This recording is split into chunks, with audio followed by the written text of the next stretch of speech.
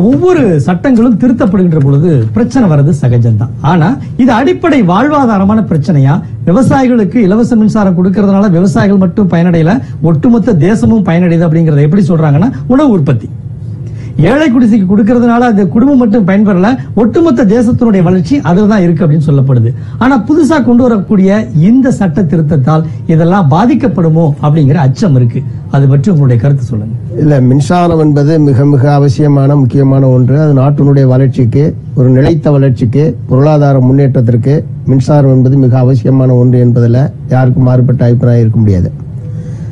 இப்ப இந்த மின்சார திருத்த சட்டம், அதாவது மசோதா 2020 என்கிற பெயரில் 2003ஆம் ஆண்டு மின்சார சட்டத்தை திருத்துகிற ஒரு நடவடிக்கையில் மத்திய அரசாங்கம் ஈடுபட்டிருக்கு. அதற்கான ஒரு நகல் அறிக்கையை, நகல் மசோதாவை சுற்றுக்கு விட்டுருக்காங்க. ஆனா அதுல கூட நான் முதல்ல ஆட்சேபனை தெரிவிக்க விரும்புறது, அதுல உற்பத்தி பண்றவங்க, விநியோகம் பண்றவங்க, நிர்வாகத்தில் இருக்கிறவங்க, மாநில அரசாங்கங்கள் இவங்கள்ட்ட தான் கருத்து கேட்டிருக்காங்களே தவிர கோடிக்கணக்கான இதை பயன்படுத்தக்கூடிய நுகர்வோர்கள் கருத்து சொல்வதற்கான வாய்ப்பே அது இல்லை. கருத்து கேட்கிறது என்பதே அரசாங்கங்கள் சொல்லலாம், உற்பத்தி பண்றவங்க சொல்லலாம், விநியோகம் பண்றவங்க சொல்லலாம், பெரிய முதலாளிகள் சங்கங்களுக்கு அனுப்பிச்சிருக்காங்க. ஆனா கோடிக்கணக்கான நுகர்வோராக இருக்கக்கூடிய அல்லது விவசாயிகளாக இருக்கக்கூடிய அந்த அமைப்புகள்லாம் கருத்து சொல்றதுக்கான வாய்ப்பே இதில் இல்லைன்றது முதல்ல அதுக்கே என்னுடைய கடுமையான ஆட்சேபனையை தெரிவிச்சுக்க விரும்புறேன். ரெண்டாவது, இங்க வெளியிட்டிருக்கிறது இந்த நேரம் என்பது, அதாவது நாடே கொரோனா கொந்தளிப்பில் இருக்கிற போது, கொரோனாவிலிருந்து எப்படி சமாளிப்பது என்று கவலைப்பட்டுக் கொண்டிருக்கிற போது கொஞ்சம் கூட பொறுப்பற்ற முறையில் மத்திய அரசாங்கம் இந்த மாதிரியான ஒரு நகல் அறிக்கையை விவாதத்துக்கு விட்டிருப்பது என்பது முதல்ல கண்டனத்துக்குரியது அப்படின்றது ரெண்டாவது விஷயம் நான் சொல்ல விரும்புறது. மூணாவது, இதுல இருக்கிற இப்ப விவசாயிகளை பொறுத்த வரைக்கும் முக்கியமாக தமிழ்நாடு போன்ற மாநிலங்கள்ல மின்சாரத்தை விட மிகப்பெரிய அதிர்ச்சியை ஏற்படுத்தக்கூடிய விஷயமா விவசாயிகள் மத்தியில, பொதுமக்கள் மத்தியில இந்த பிரச்சனை என்பது இப்போது பார்க்கப்பட்டுக் கொண்டிருக்கு. இதுல இருக்கிற 4 விஷயங்கள் நான் சொல்ல விரும்புறது. ஒன்னு, மாநில அரசாங்கங்கள் நுகர்வோர்களுக்கு அவங்களுடைய ஏழ்மை நிலையில் இருக்கக்கூடியவங்களுக்கோ அல்லது விவசாயிகளுக்கோ மற்றவர்களுக்கோ மின்சாரத்தை இலவசமாகவோ மானியமாகவோ வழங்குவது என்பதை இந்த இது சட்டம் தடுக்குதுன்னு நான் எப்படி சொல்றேன்னா, நீங்க எந்த ஒரு நுகர்வோரா இருந்தாலும் கட்டணத்தை கட்டிடணும். அரசாங்கம் மானியம் கொடுக்கறதுனா நீங்க நேரடியா சம்பந்தப்பட்ட நுகர்வோருக்கு கொடுத்துங்க என்ற முறையில் சட்டத்திருத்தம் என்பது சொல்லப்பட்டிருக்கிறது ஒரு விஷயம். இரண்டாவது, மாநில அரசாங்கங்களுடைய உரிமைகள் என்பது பறிக்கப்படுது. இந்த சட்ட திருத்தத்தின் மூலமாக அதிகாரங்கள் முழுக்க முழுக்க மத்தியில குவிக்கக்கூடிய ஒரு காரியத்தை மத்திய ஒப்பந்த மின்சார ஒழுங்குமுறை ஆணையம் என்கிற பெயரில் ஒரு புதிய ஆணையத்தை உருவாக்கி எல்லாமே அதுதான் தீர்மானிக்கும் என்று சொல்லி மத்திய ஆணையம் தான் தீர்மானிக்கும். மாநில அரசாங்கங்களுடைய உரிமைகள் என்பது இதுல பறிக்கப்படுது என்பது இரண்டாவது விஷயம். மூணாவது, மின் விநியோகம் என்பது முதலாளிகள் நினைத்தால் எங்க அதிகமான நுகர்வு இருக்கிறதோ அந்த பகுதியை அவர்கள் எடுத்துக்கொள்ளலாம் என்று சொல்லுவது என்பது மாநில மின்சார வாரியத்தை செயலற்றதாக்குவது அல்லது பொருளாதார ரீதியாக அதை முடக்குவது என்பதை நோக்கி செல்லக்கூடிய ஆபத்து என்பது இருக்கிறது. கிராமப்புறங்களை அரசாங்கம் பார்த்துக்கிட்டோம், நகர்ப்புறங்கள், தொழிற்சாலை, இண்டஸ்ட்ரியல் ஏரியா, அதிகமான நுகர்வு இருக்கிற பகுதியை பூரா முதலாளிகள் அவங்க அந்த பகுதியில் எடுத்துக்கலாம். அப்படி வந்ததுன்னு சொன்னா அரசாங்கத்துடைய மின்சார வாரியம் என்பதை செயலற்றதாக போய்விடும். நாலாவது முக்கியமான விஷயம், வெளிநாடுகளுக்கும் இங்கிருந்து மின்சாரத்தை விற்பனை செய்யலாம் என்பதற்கான ஒரு திருத்தம் என்பது சொல்லப்பட்டிருக்கு. இதனுடைய ஆபத்து என்னன்னா, ஏற்கனவே உயரழுத்த மின் கோபுரங்கள் விவசாய விளைநிலங்கள் அமைக்கப்பட்டு அதை எதிர்த்த ஒரு போராட்டத்தை எங்களை போன்றவர்கள் நடத்தி கொண்டிருக்கக்கூடிய சூழ்நிலையில் இல்ல, அதுல தெளிவா அந்த திருத்தம் 65 செக்ஷன் 65 ரொம்ப தெளிவா சொல்றது என்பது, நீங்க மானியம் கொடுக்கறதோ இலவசமா கொடுக்கறதோ மற்றதோ மாநில அரசாங்கம் நேரடியா நுகர்வோருக்கு நீங்க நேரடியா அவங்க அக்கௌண்ட்ல பணத்தை போட்டுருங்க. அப்ப பயன் கிடைக்கதானே போகுது. சம்பந்தப்பட்ட பயனாளிகள் கட்டாயம் பணத்தை கட்டிடணும் அப்படின்றதுதான். எந்த ஒரு நுகர்வோரும் பணத்தை கட்டாயம் கட்டிடணும் அப்படின்னு சொல்றாங்க. இப்ப விவசாயத்தை பொறுத்த வரைக்கும் அந்த மாதிரி மானியத்தை இது பண்றதுன்றது ரொம்ப சிரமமான ஒரு விஷயம். ஒவ்வொரு விவசாயியும் ஒவ்வொரு காலத்துல வெவ்வேறு விதமா பயன்படுத்துவாங்க. அவங்க என்ன பயிர் பண்ணிருக்காங்கன்றத பொறுத்து, எவ்வளவு நேரம் பயன்படுத்துறாங்கன்றத பொறுத்து, அதனால எல்லாத்துக்கும் ஒரு ஈக்குவலா ஒரே மாதிரியான தன்மையில அந்த ரேட் வரதுக்கான வாய்ப்பே கிடையாது. மானியம் கிடைக்கிறதுக்கு வாய்ப்பே கிடையாது. ரெண்டாவது, இந்த ஹார்ஸ் பவர் விஷயம் இருக்க, இப்ப நிலத்தடி நீர் வளம் ரொம்ப கீழே போனதுக்கு விவசாயிகள் காரணம் இல்ல, அது பல்வேறு காரணங்கள் இருக்கு. நிலத்தடி நீர் வளம் 1000 அடி 1200 அடிக்கு இப்ப போர்வெல் போட்டிருக்காங்கன்னா அதுக்கு விவசாயிகள் மட்டும் காரணம் இல்ல. நிலத்தடி நீர் வளம் கெட்டு போனதுக்கு அல்லது கீழே போனதுக்கான பல்வேறு காரணங்கள் இருக்கு. அதுக்குள்ள நம்ம போக தேவையில்ல. அப்ப அதுக்கு தகுந்த மாதிரி தான் அவங்க வந்து ஹார்ஸ் பவர் யூஸ் பண்ண வேண்டியிருக்கு. 10 ஹார்ஸ் பவரோ 12 15 யூஸ் பண்ண வேண்டிய அவசியத்துக்கு இன்னைக்கு தள்ளப்பட்டிருக்காங்க.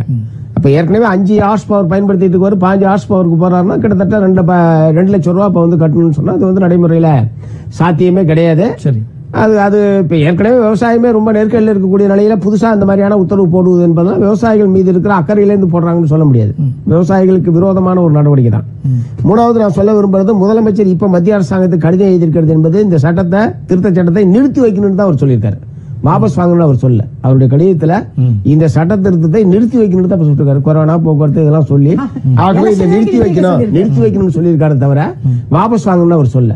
எங்களை பொறுத்த வரைக்கும் இந்த திருத்த சட்டம் முழுக்க பெரும் முதலாளிகளுக்கு, தனியார் மயத்துக்கு, அவர்களுடைய லாபத்துக்காக உருவாக்கப்பட்டிருக்கிற திருத்தம். இது பல்வேறு திருத்தங்கள் நிறுத்தி வைக்க விநியோகம் தற்காலிகமா நிறுத்தி வைக்க சொல்றாரு அப்படின்னா அவருக்கு அந்த சட்டத்தின் மீது விருப்பம் இருக்கு.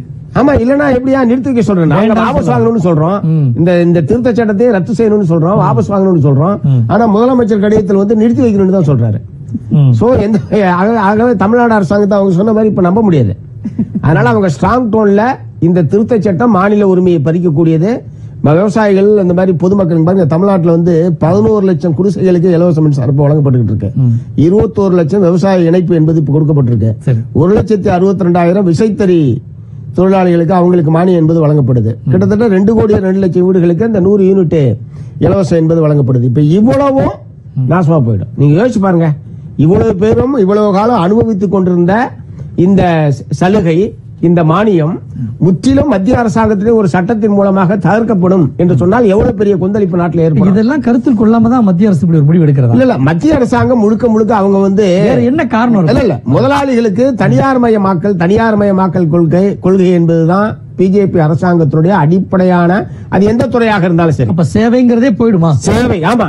அதாவது மின்சாரம் என்பது சமூக பொருள் என்பதை விட சந்தை பொருள் என்ற நிலையை நோக்கி அவங்க போயிட்டாங்க. அதனால மின்சாரம் என்பது ஒரு விற்பனை பண்டம் என்ற இதுல இருந்து அந்த முடிவுக்கு பூரா அவங்க வராங்க. அதனால வந்து சமூகத்தை பத்தி அவங்களுக்கு கவலை இல்ல, ஏழை எளிய மக்களை பற்றி கவலை இல்ல. அதனாலதான் அந்நிய நாடு, அதாவது நீங்க யோசிச்சு பாருங்க, இங்க ஒரு அனல் மின் நிலையத்தை உருவாக்கி சுற்றுச்சூழலை பூரா கெடுத்துட்டு இங்க உற்பத்தி பண்ற மின்சாரத்தை வெளிநாட்டுல போய் முதலாளி விற்கலாம் அப்படின்னு ஒரு சரத்து இதுல இருக்கு. எவ்வளவு பெரிய அயோக்கியத்தனம் இது!